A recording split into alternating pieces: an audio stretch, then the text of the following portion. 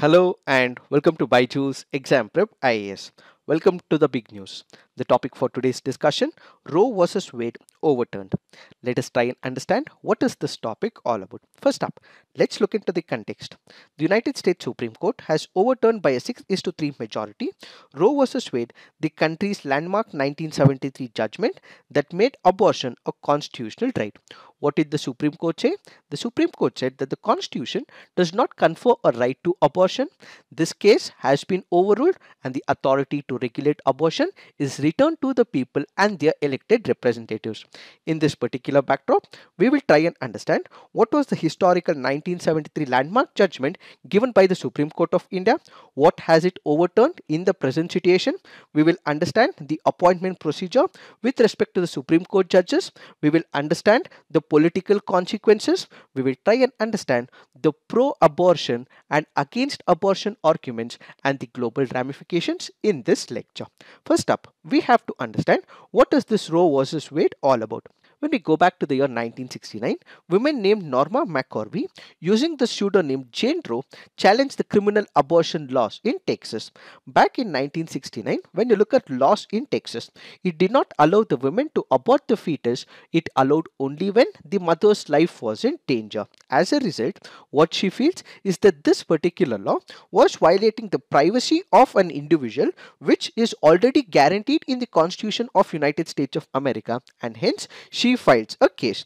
Defending the anti-abortion law was Henry Wade, the district attorney for Dallas County, and hence this particular case goes on to become Roe versus Wade. In 1973, her appeal made it to the US Supreme Court.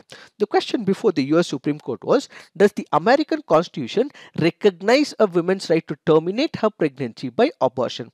They argued that the abortion laws in Texas and Georgia went against the US Constitution because it infringed the women's right to privacy. In this particular judgment, by a vote of 7-2, the court justices ruled that the government did not have the power to prohibit abortions, and this particular judgment went on to say that the woman's right to terminate a pregnancy was also protected by the United States of America's Constitution.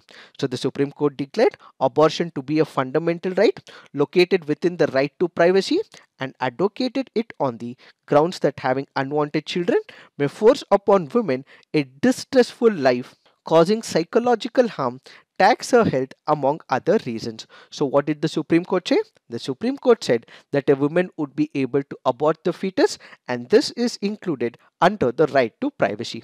How did the court get to this conclusion? This was on the basis of trimester system. The court broadly categorized the trimester into the first trimester, second trimester, as well as the third trimester. Absolute right was given to the women in the first trimester. So during this particular period, that is for the first 3 months of the pregnancy, the women could abort the fetus. So absolute right was given to the women. In the second trimester, the state or the government would be able to impose reasonable restrictions. But in the third trimester, absolute ban was imposed on the third trimester.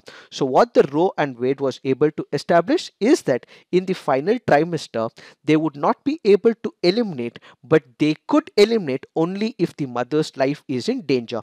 But reasonable restrictions were imposed under the second trimester, but absolute right were given under the first trimester. So what is the difference right now with respect to the 1973 judgment?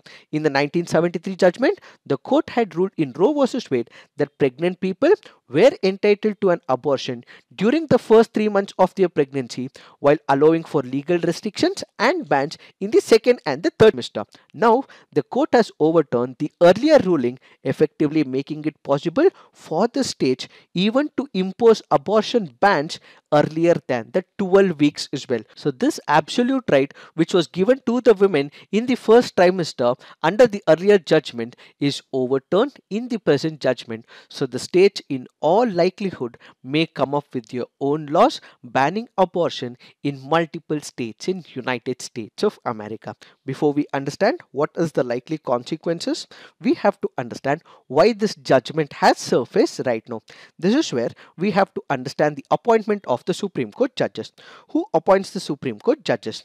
The US Constitution provides the federal judges, including the Supreme Court justices, are to be nominated by the President and confirmed by the Senate, the US upper chamber of the US Congress. The Constitution of United States of America does not stipulate the number of Supreme Court judges that are to be in place. This is ultimately given to the Congress. So how many Supreme Court judges have to be present is not mentioned in the United States of America's Constitution, but that power is to be decided by the Congress. So all the justices are nominated by the president. They have to be confirmed by the Senate, and they hold their offices till their entire lifetime. So justices remain in office until they resign or pass away or are impeached or convicted by the Congress. So this is a complete contradiction between India and United States of America.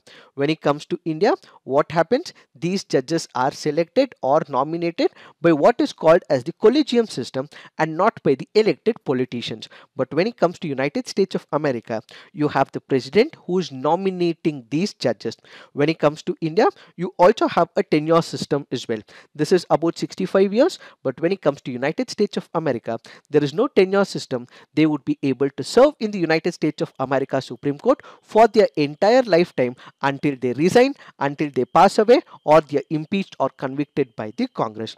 Why are we discussing this? That is because there are about 9 judges who are on the panel in the Supreme Court, 6 of whom were appointed by the Republican president. So in the first slide, we saw that it was 6:3 that the judgment was given. All the 6 people who have passed this particular judgment against the Joe versus Wade are the people who were appointed by the Republicans. This is where the politics of United States of America comes into picture.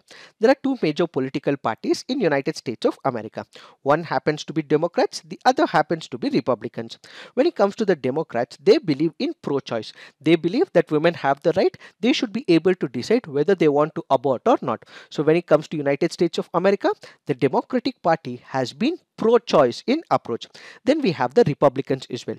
The Republicans are the conservatives. They believe in pro-life stance, and as a result, because of this particular judgment, there are states which are represented by the Democrats which may come up with a law which are pro-choice in nature, and when it comes to Republicans, they may come up with law which can be pro-life in nature. So the US Supreme Court has opened the door for individual states to ban or severely restrict the ability for pregnant women to get abortions. How have the states reacted? 13 states have already passed so-called trigger laws to automatically outlaw abortion. Which are these 13 states? Let's say for example, we have Texas, we have Oklahoma. These are some of the states which have already passed what is called as the trigger laws. What is this trigger law? This is a scenario where the legislature pass a law, but this law is not enforceable. It becomes enforceable only when certain scenario or a circumstance occurs. In this particular case, the trigger law basically means that it will become enforceable only when the Supreme Court of United States of America overrules the abortion law. So the minute United States of America Supreme Court overrules the abortion law, that is when the anti-abortion laws will immediately come into place in all these states. For example, in Texas as well as in the Oklahoma. So some states intend to ban abortion from the moment of conception, while others are introducing bans at 6 or more weeks as well. So all states allow abortion to save the life of the mother, while some will also allow exemptions to their ban for the cases of rape or incest. Who are seeking for the ban? When you look into the average person seeking an abortion in the US in 2019 was in her 20s, who already had the children, had the abortion in the first 3 months of the pregnancy, had never had an abortion before. These are the statistics given with respect to United States of America. Now what we have to do is discuss the impact because of this judgment. Studies have estimated that hundreds of thousands of Americans have tried to end a pregnancy without the help of a doctor at some point in their lives, whether through medication, herbs, vitamin C, alcohol, drugs or self-harm. So even before the law was overturned, you had people in United States of America who were using their own methods to abort the fetus. But now since it is overturned, this could further increase as well. So the laws against abortion put many people at risk, and this means that they may not get to the institutions and they may try their own ways.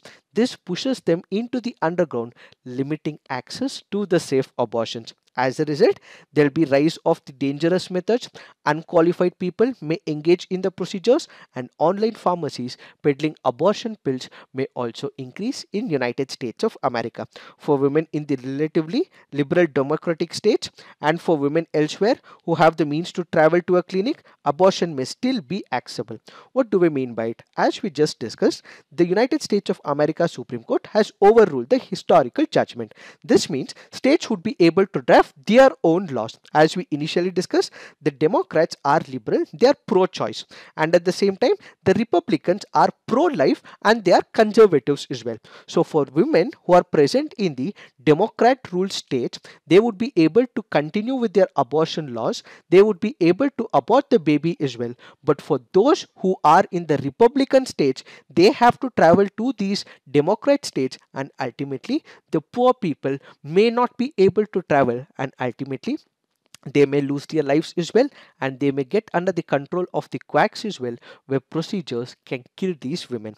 But poor women, especially in many Republican states, may find traveling to other states for in-clinic abortions to be an impossible challenge. It is in this particular backdrop we have to understand some of the arguments with respect to pro-life as well as the pro-choice. Who are the people who support the pro-choice? These people are the ones who say that women have a moral right to decide what to do with their bodies. It is their bodies, they will decide whether they want to abort the baby or not.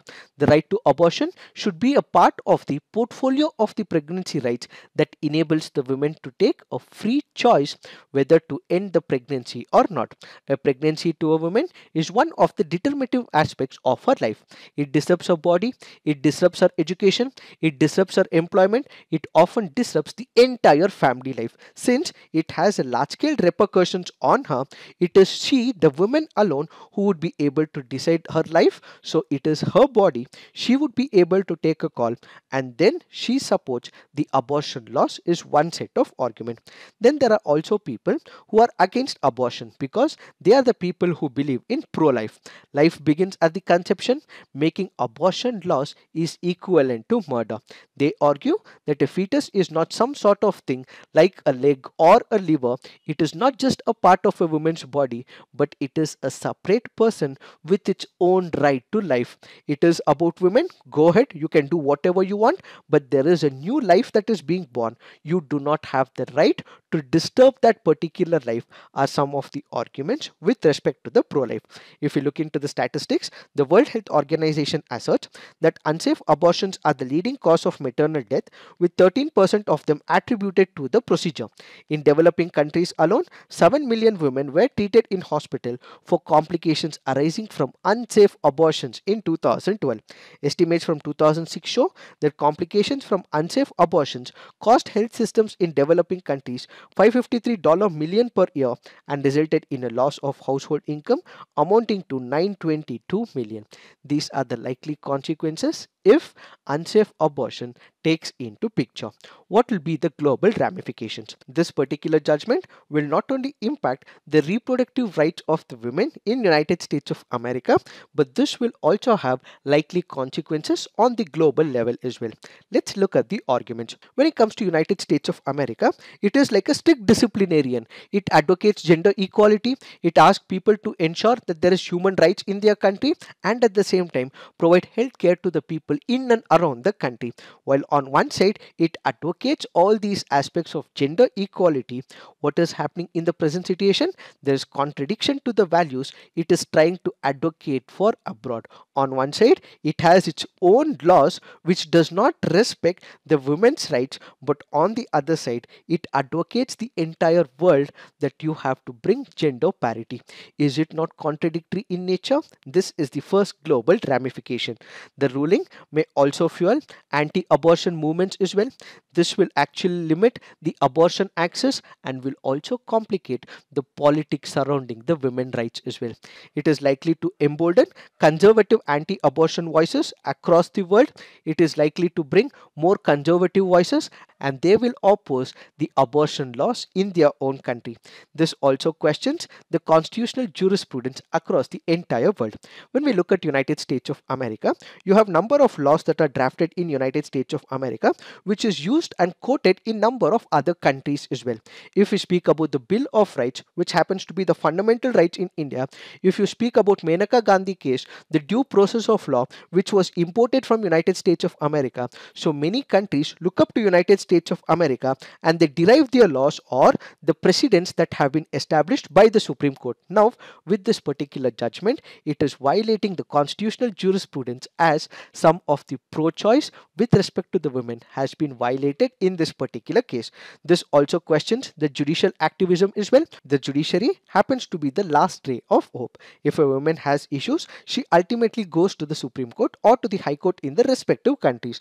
But now, even the judicial activism is not able to reimpose this faith. Ultimately, women world over may also suffer. The US has an oversized influence worldwide, but particularly in Africa. There is a saying that if United States of America sneezes, the whole world gets a cold.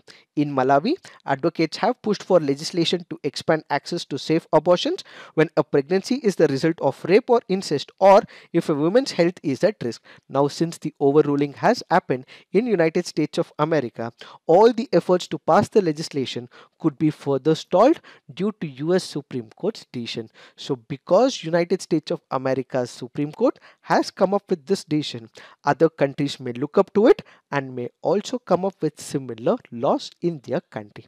It is this that we have to understand with respect to this article.